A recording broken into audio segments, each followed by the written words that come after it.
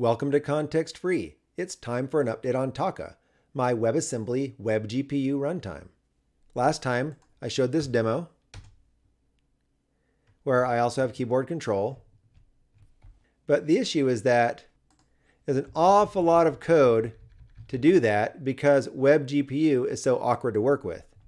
That also includes this code as well, some of the support that I wrote based on a tutorial I was looking at.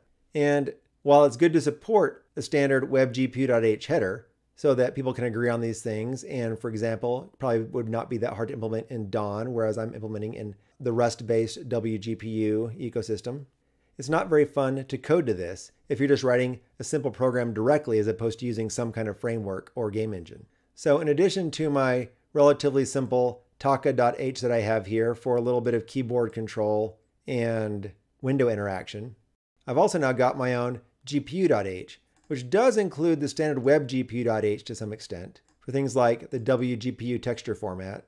But all the functions I'm using are right here. And this gives you the basics you need to get a window up and running and call into some shaders and write a bit of geometry, and even a little bit on textures also. Now, I probably need to refine this abstraction some. I don't think I have everything I need to have here, like for instance, different shaders for different pipelines, but I want it to be approximately this simple.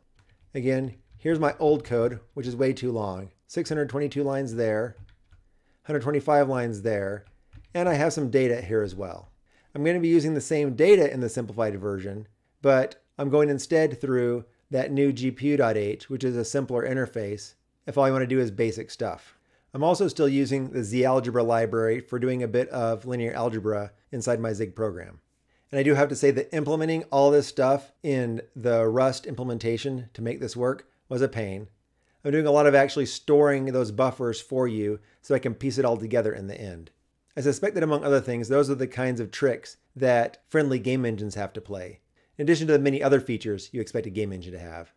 So mostly all I'm doing here is putting together some vertex attributes for the position, norm, and color of each vertex, compiling the shader, creating a buffer, and some additional globals, and to create my texture and start listening.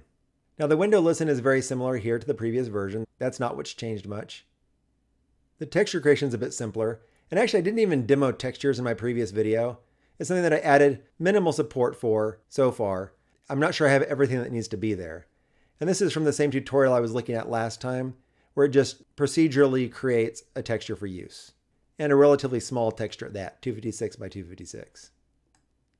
Here I'm handling key press, and here's the redraw, which is much simpler than before.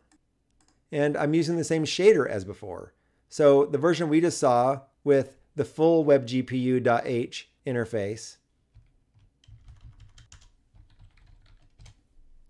is going to be the same as right now, same shader. And actually, if you look carefully there, you'll see that texture that I'm drawing in the background, not on the surface of the pyramid itself. And I don't have any control for the background color, so I'm just defaulting that to black.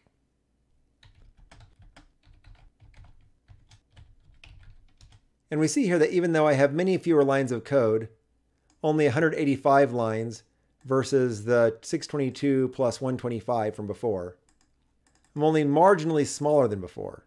Apparently a fair amount of the excess bulk of code isn't actually contributing a lot to high entropy in terms of the efficient Wasm encoding. But anyway, now that I can make something simpler, it makes it more fun to use a variety of languages. So the next thing I want to demo is some Nelua that I wrote. Nelua is a systems language that's designed to look and feel like Lua. Now, I actually don't have very much Lua experience, so I don't really know a lot what I'm doing here. But I went through some tutorials. Now, Nelua even supports a certain amount of garbage collection, though I'm not making use of it here. I think it's actually likely to be able to work if I'm using it correctly. I was basing some of this on Wasm 4 demos from the past and the Wasm 4 implementation for use of Nelua there. Wasm 4 is a fantastic WebAssembly fantasy console that I featured in the past before on my channel.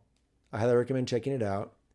And in fact, I also recommend taking a look at this ambient runtime, which also does WebGPU like Taka does, but it's more of a full-purpose game engine with a lot more features than what I'm ever planning to have in Taka. My hope, for example, is that Taka, the core runtime, can be implemented in a very thin layer on just WebGPU and Wasm support that's already in browsers, though I haven't done that yet. But ambient is far more full-featured, so you might consider looking into that. Anyway, back here to Nelua and Taka. I set up my uniforms. I have some vertex data. In this case, I'm mostly just going to draw a rectangle to the screen that I can use for just playing shaders on, sort of similar to Shader Toy, if you've ever been to this website and the awesome demos people have done here. And at first for my demo for this video, I was considering porting this No Man's Star field to WGSL, but I ended up not going that far and instead just using the same noise shader that was being used here for a simpler kind of demo. Anyway though, I have a rectangle, which only needs one attribute for that position. And in Nelua, you also have access to plain old Lua that runs at compile time. So that's how your meta-programming works in Nelua, is writing Lua code. And so, for example, in my support here, I have this Lua function I defined called readAll, and then I'm loading up shaders from multiple other files and combining them together and storing it into a local string at compile time. Then I create my shader. I tell Taka I want to listen to window events, and I handle keys. And here's my basic drawing again. And as I mentioned, I really don't have lots of experience in Lua or Nelua, so I may have done some things in a less than ideal fashion here. I do have this support file where, among other things, I've taken things out of WebGPU.h or just my GPU.h and Taka.h so that I can interface to those functions that I'm importing from the runtime. And then I just build my Nelua to Wasm, and then I run my Wasm with Taka. So let's try that out. And here's my demo. I can go full screen. Now I found that OBS has a tendency to slow down this demo here. It's sometimes a little bit choppy anyway, but it gets really bad while OBS is running because apparently I don't have a very amazing graphics card to keep OBS and my shaders running at the same time. But I can go up and down and left and right through added octaves of simplex noise that I colored to look sort of like wispy clouds in the sky. I can also move forward and backward through the 3D space. So forward and backward, you can see what's happening here. So this is one slice inside of a not infinite, but relatively large space that I can create procedurally with fragment shaders or pixel shaders. And here's what that shader looks like. Here's my added octaves. So for example, if I comment just that part out and I run again, apparently I did something wrong. Aha, I need a semicolon. And let's keep full weight on the noise here. You can see more what this raw simplex noise looks like. And what I mean by octaves is that I have different frequency levels of how like zoomed in or out I am and how small the noise is, and then adding those up in different weights. My vertex shader is simple, I just pass along. My fragment shader is I add up these octaves of simplex noise, and then I color it according to the scheme I want and send it out.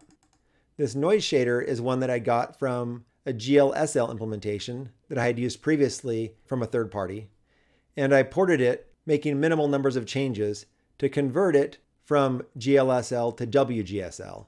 And I learned some differences in the process. So for example, you can define your functions in arbitrary order in WGSL. And there's also local variable type inference in WGSL. Though there's probably a lot of things I haven't learned yet about the differences. Anyway, this is the update so far. And like I said, for very basic programs, the bindings are much simpler to create. I might even make them in some kind of IDL format in the future to make it easier to automatically convert them to different languages. But it is a lot easier to play with already. Still mostly on Linux. I hope to create a Windows port in the future. I don't have a Mac computer. Maybe someone wants to help me out with that part. But I think it's becoming a little bit more fun and a little bit easier to play with. I hope this has been fun, and I'm hoping to talk more about Taka in the future, as well as my hobby programming language Rio that I discussed last time. And I hope to compile that to WebAssembly someday. Anyway, if you like the video, be sure to subscribe. Bye, y'all.